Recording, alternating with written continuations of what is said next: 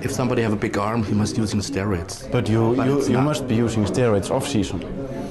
Not really. We are drug tested like anybody else. Are you telling me that you've never done steroids?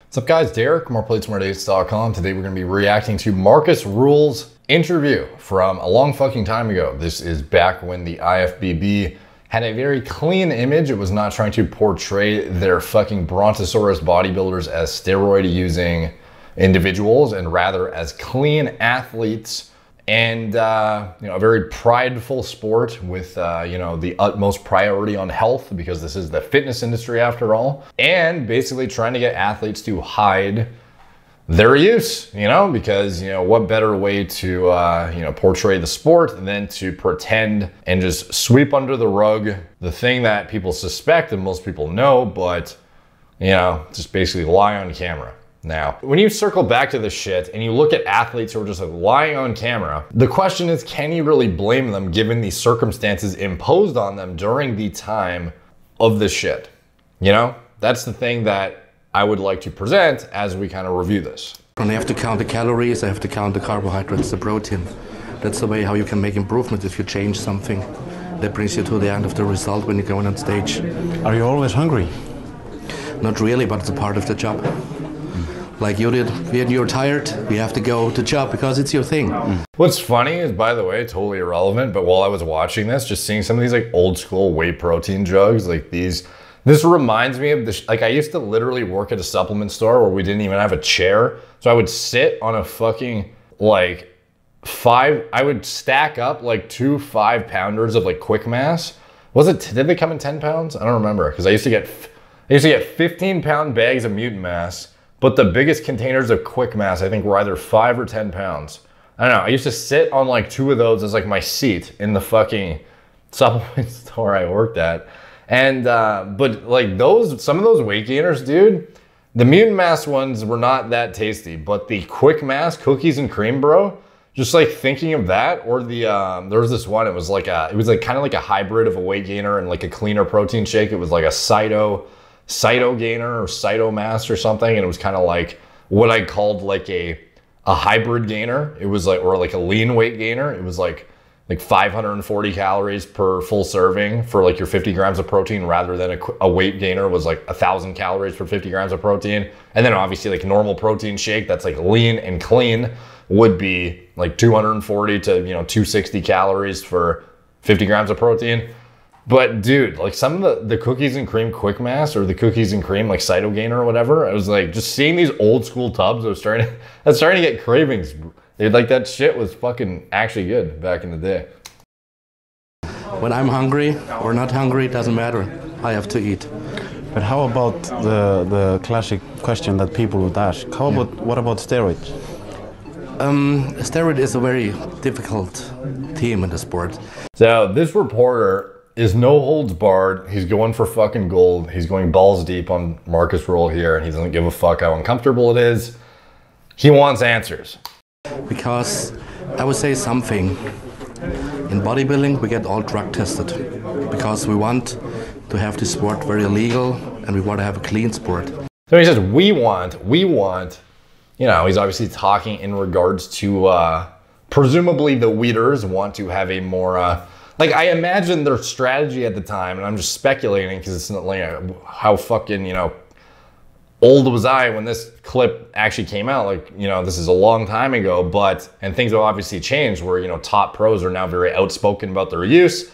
It's a very, very forward-thinking subject now, where people are actually, presenting harm reduction strategies around the topic. People are very out in the open about, realistic expectations around bodybuilding, and, is it a healthy endeavor? And, there's a lot more education around the topic now, whereas back then, you're basically just playing fucking, you're basically a puppet of the fucking IFBB essentially, and, Rühl has to circle around these goddamn questions like a fucking, he has to just like perfectly maneuver this conversation in a way where it's not like he's super dodgy, but it's also that he is not answering the question directly. So he's trying to say, And presumably, again, circling back to the weeders, I imagine at this time, like trying to get bodybuilding to go mainstream, I imagine the mindset was that talking about drugs is not conducive to pushing the shit into the mainstream. So let's shove it down, this conversation, as deep down as we can and never have it come up.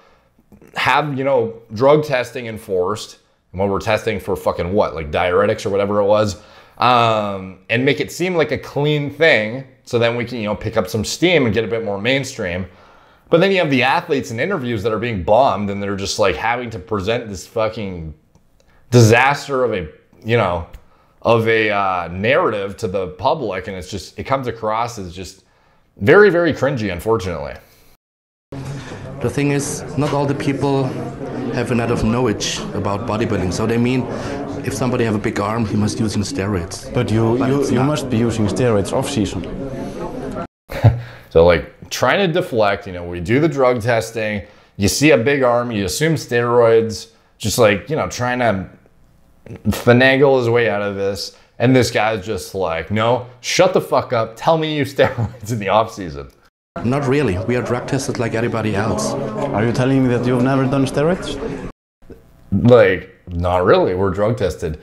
Markus Rühl, shut the fuck up. Tell me you've done gear. You're on fucking camera. I'm gonna get this shit before I leave. I never tell you. You ask me the questions if I'm using steroids in the moment or not. We are all drug tested. Okay, because we are a member of the federation of the IFBB, and we get all contracts that we are drug tested. Good for him for keeping us cool. Fuck. It's like, all right, calm down, Markus. Imagine being on like a fucking boatload of trend, hella test, hella shit, and you're just sitting there and you're like, this fucking goof. He will not leave until I say I take steroids. And we get tested, and if we get out of the IFBB. But is it possible to look like this without having never done steroids? Is it It's like about to spontaneously combust. Never done steroids. Is it possible to drive the Tour de France without steroids? Is it possible to walk around 90 minutes on the soccer field without using something? Probably not. That's the answer. So that's his way of answering the question. That's about as good as you're gonna get. What is the difference between men competing in being like this and girls anorexic going to states competing who is the thinnest? So yeah, like you can just tell how old this shit is based on the fucking tubs in the background, as well as Markus is, you know, long retired now. Fucking brontosaurus of a human though. The guy had a crazy physique. One of the freak show mass monsters of the 90s. And I think he got robbed at some shows, to be honest. Like there was some showings where he blatantly like beat some fucking big names, and I think he got robbed a few times. Now, he didn't have the structure really to like win the whole thing often, you know, go take the Olympia crown, but there was some like oddball pro shows where he'd actually show up and like make guys at the top look fucking small in some cases. Like it's crazy. And he was, had one of the best like workout compilations too. Like if you go watch old Markus Rühl footage, it'd be like him just like burping and fucking farting in the gym, not giving a fuck.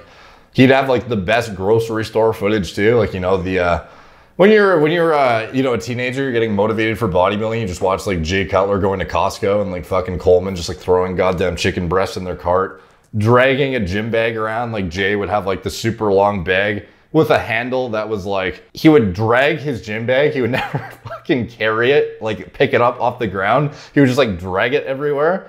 And then you'd have the famous, you know, Costco trips, and you would have, you know, just watch, you literally just like eat your meal watching guys throw in like fucking 72 slabs of chicken breast into their cart and then leave.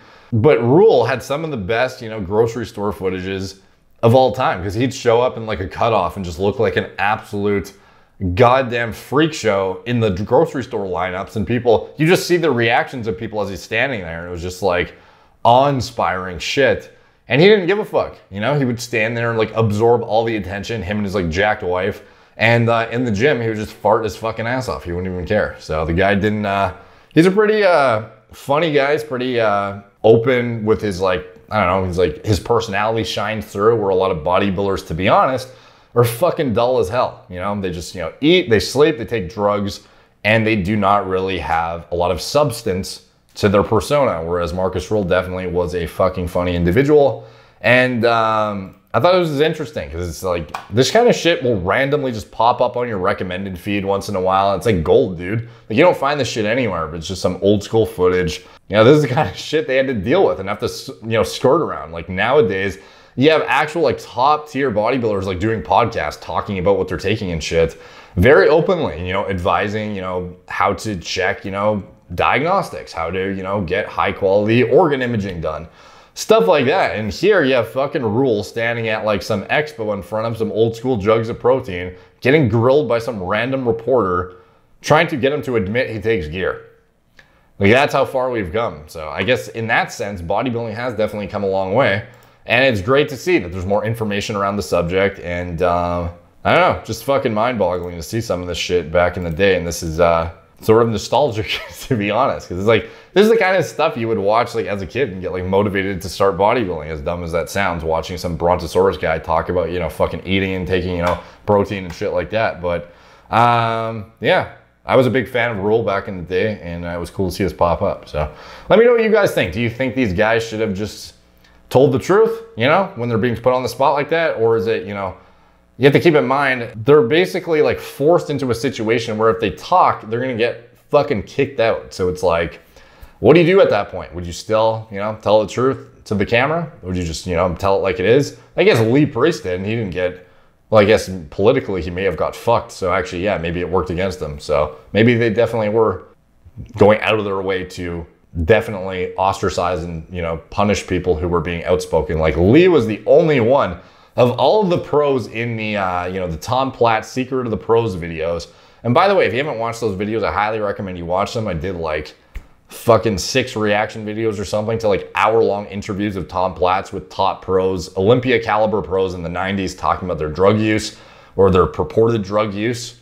And everyone wanted to stay anonymous and have their voices altered and their faces blurred out, except for Lee Priest. He's just sitting there on a fucking chair, talking about his shit, as he's actively competing during a time when this shit is going on, where you have Markus Rühl talking about how you're being drug tested and he's fucking natty basically. And Lee Priest is sitting on camera with Tom Platts talking about how much fucking nandrolone he uses. Like that's the disparity in some of the athletes in this league. So I don't think that necessarily reflects horribly on Rühl though, given the context, but I don't know. Let me know what you guys think in the comments down below. All the comments help the algorithm. They're much appreciated. Like, subscribe, check out my blog. MorePlates4Dates.com. Follow me on Instagram at MorePlates4Dates, Facebook, Snapchat, Twitter, TikTok, Apple Podcasts. If you want to support the channel, you check out anything I'm associated with in the video description below. My TRT clinic. It's all telemedicine from the comfort of your own home. Gorilla Mind, nootropic formulas, Gorilla Mode, pre-workout formulas. I designed myself from scratch. Recommended lab tests and diagnostics. Recommended diet model for gaining muscle, sports performance, and anything else that I am associated with that helps support the channel. It is all in the video description below. Thank you guys for watching. Talk to you soon.